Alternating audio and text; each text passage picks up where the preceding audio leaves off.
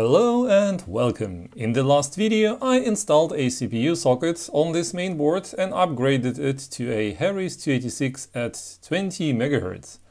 To be able to clock the CPU I also had to replace the crystal oscillator, which I socketed to make it easy to try different clocks. As I did that, I also installed a socket for a second optional oscillator, and in this video I would like to talk about that and see how far I can upgrade this board. This board has a unique feature to support DIP and SIM memory simultaneously, which is already completely populated, as you see, with 2 MB of RAM in total. Theoretically, even up to 5 MB would be possible if I would use 4 times 1 MB SIMs, but 2 MB are already more than enough for the 286. As I already mentioned, the CPU has been upgraded from an AMD 16 MHz to a Harris 20 MHz. Unfortunately, the system didn't post at 25 MHz, but 20 MHz is also quite fast for a 286. And now let's talk about the next upgrade, which goes into this socket. What is it actually for? An x86 CPU was initially optimized for calculations with integer numbers, which include positive and negative natural numbers as well as zero. Of course, it could also make calculations with a subset of real numbers, known as floating point numbers in computer science, but that was slower by a huge margin. So back then most software was implemented using integers for whole numbers and rational numbers for fractions, which were basically also just integers representing numerator and denominator. However, that made the software complicated, and demand for fast floating point calculations grew in many areas of the industry, especially computer-aided design, financial calculations and so on. And for such use cases, a so-called coprocessor was introduced, also known as a floating point unit, or FPU, which could be used as an upgrade to support the CPU in floating point calculations. For a 286 CPU, Intel provided a 287 FPU, which supported different clocks. First model came as 6, 8 and 10 MHz variants. The 10 here in the end says that I have a 10 MHz version in my collection. The clock on this board is provided by this crystal oscillator. The CPU runs at half of the clock and the FPU at 1/3. Since I upgraded this board with a 40 MHz oscillator, the CPU would run at 20 MHz and the FPU at about 13 MHz, which is more than 10 MHz for which this FPU is specified. For the first test, I would like not to overclock the FPU and stick to 10 MHz. That's why I'm going to put back the original 32 MHz oscillator, which would bring the effective FPU clock down to nearly 10 MHz and the CPU to 16 MHz. Before we start, let's make a test run without the FPU. As you see, Landmark Speed Test doesn't report any FPU and skips the test. The 286 CPU is properly detected though at 16 MHz. Checkit does the floating point calculations on the CPU if no FPU has been detected. And we are getting here 69.5 thousand whetstones. This is a relative benchmark value which represents how often a set of floating point operations has been iterated per second. We have nearly 70,000 iterations. So now let's put the 287 FPU into the socket and repeat the tests. Now Landmark Speed Test reports an FPU and tells that it runs at 12 MHz. This is actually not a real megahertz number. Just like with the CPU, it is a clock with which an original IBM XT PC with an 8088 CPU and an 8087 FPU would have to run to match the performance. So in the future, I'll call it points instead of megahertz to avoid any confusion. In Checkit, we are now getting 456,500 whetstones, which is about 6.5 times faster than the 70,000 which we got without an FPU. This is already quite an improvement, but we are at the beginning. Now let's install a 40 MHz oscillator to clock the CPU at 20 MHz. As I explained previously, the FPU will be overclocked now to 13 MHz since it runs with 1/3 of the clock. Now in landmark speed test, the FPU speed rose from 12 to 15 points.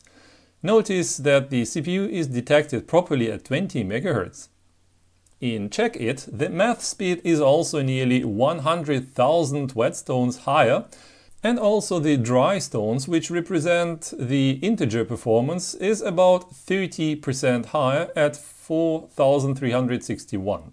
Also here, the CPU is reported to run properly at 20 MHz. Okay, we seem to be lucky that this 287 FPU is a good overclocker. 13 MHz doesn't sound like a lot, but that's still 30% overclocking. I mentioned previously that this FPU was also produced as 6 and 8 MHz versions. Imagine I'd have one of those. Most probably a 6 MHz 287 wouldn't be able to run at 13 MHz. That would be an overclock by over 200%. So what to do in such a case? That's why most 286 and 386 mainboards have a place for a secondary oscillator which can be used to clock the FPU asynchronously. Imagine this FPU wouldn't be able to run at 13 MHz, then I can switch the jumper to select the second oscillator and insert the 32 MHz one in addition to the 40 MHz, which would continue to clock the CPU. This way I could keep the CPU at 20 MHz and use a slower FPU at 10, 8 or even 6 MHz by choosing a cordon crystal oscillator at 30, 24 or 18 MHz. Thanks to a generous donation from Stibor from Slovakia, I'm also a lucky owner of this Intel 287XL FPU, which has been made later in more modern manufacturing process and is actually a backport of a 387 FPU. This FPU can remain stable at higher clocks, so let's see what we get there. Let's go back to single 32 MHz oscillator and repeat the tests with the 287XL. Now in landmark speed test, the CPU runs again at 60 MHz. That's fine, but look at the FPU results. We get almost 30 points. That is nearly twice the speed we got with the other FPU at theoretically higher clock. Or did we? Well, checkit also reports over 800,000 whetstones, which is also about 30% faster than what we got before.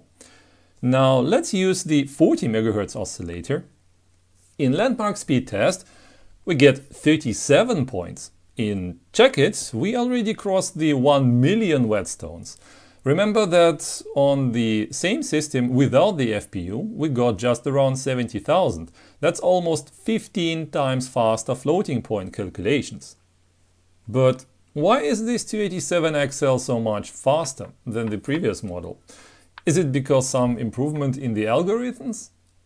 As I said, 287XL is actually a backported 387 FPU. Maybe Intel used some math magic there? Well, not really. Since a more modern manufacturing process has been used to build 287XL, it didn't get as hot and could potentially stand higher clocks as the previous versions. As I mentioned a couple of times before, per default, this 287 ran at 1/3 of the supplied clock. But that is not completely true. In the datasheet for the older Intel 287 FPU, there is something interesting mentioned regarding pin 39. CKM, or clock mode signal, is an input which is used to set up the FPU clock. It indicates whether the clock is to be divided by 3 or used directly. Per default, this pin is pulled down internally and selects 1/3 clock mode. However, if this pin is pulled up externally, the FPU will use the clock directly. Now, if we look into the datasheet of the 287XL, I see we can find that this FPU runs at half the clock instead of 1/3, if the CKM pin is not pulled high. So the magic behind the higher performance is in the higher effective clock rather than optimizations. Though, to be fair, we can see a better manufacturing process also as an optimization. But the point is that 287XL is faster because it clocks faster. This topic brought the user i440BX from the German DOS Reloaded community to an idea. He proposed to override the clock settings for such FPUs to be able to select between direct and reduced clock. Most mainboards don't have a jumper for that, so he came up with an interposer prototype which could be put between the FPU and the mainboard. I found the idea useful, and with some little changes and the allowance of i440BX, I created a project 287 booster on GitHub. On many boards, just a simple resistor would do the job, and this project seems to be an example for over-engineering. However, there are 286 boards where pin 39 is permanently grounded, so that pin on the FPU would be needed to be bent out of the socket, so the resistor could be soldered to that. Such an interposer is of course a lot cleaner solution. You can find the link in the description.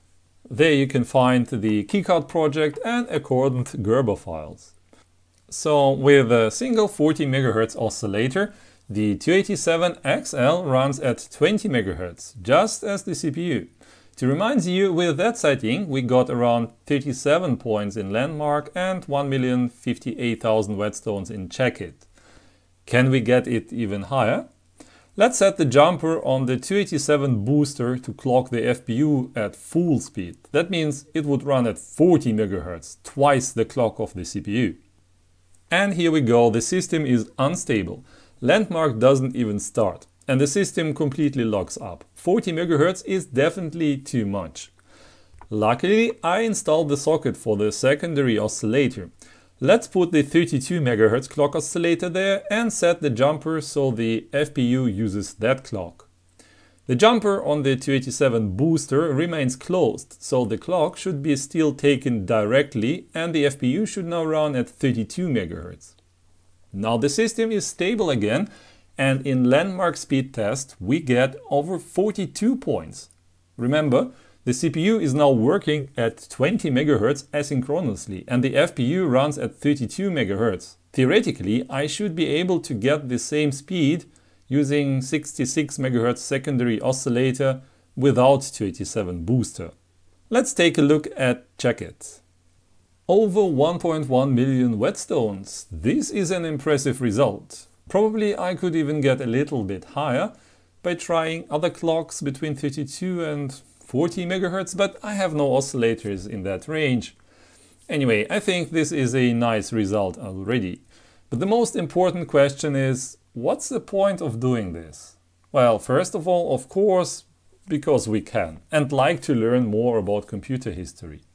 When talking about usefulness, well, it's complicated. Back in the days, there was a lot of professional software, computer-aided design, scientific and financial applications, and other software which could benefit from an FPU. However, contrary to a popular belief, a coprocessor didn't automatically make your computer run faster. The software had to be developed and compiled with FPU usage in mind. For professional software, that was often the case. But private users usually didn't have a coprocessor in their PCs because it was quite expensive. So most software, especially games, were not developed for systems with an FPU. Performance-hungry games like Wolfenstein 3D or even Doom later didn't benefit from an FPU in any way. They simply didn't use floating point calculations to avoid necessity for an FPU. The CPUs up to 486SX didn't have an integrated FPU, and first with 486DX it got included. That is basically the difference between SX and DX on a 486. The first widely known game which started to require an FPU was Quake. That's why it will simply crash on any system without an FPU. But was there a game for early PCs which didn't require an FPU but could still benefit from it? Well, as I said, the software had to be developed and compiled so it can use an FPU. Most game developers didn't even bother, but such games existed, although not many. I know of Falcon 3 and SimCity. On a 286 with an FPU, SimCity feels a bit snappier. Without FPU, the game tends to stutter and freeze for a second or two if bigger events are happening in the game. So this is one of the rare examples where a game can benefit from an FPU on a 286. Otherwise, an FPU on a 286, 386 and 486 was of course mostly only interesting for professional applications. And still, it is very interesting today to feel the open sockets on such a 286 mainboard and experiment with it. And this is it for today. I hope this was interesting. Thank you for watching and goodbye.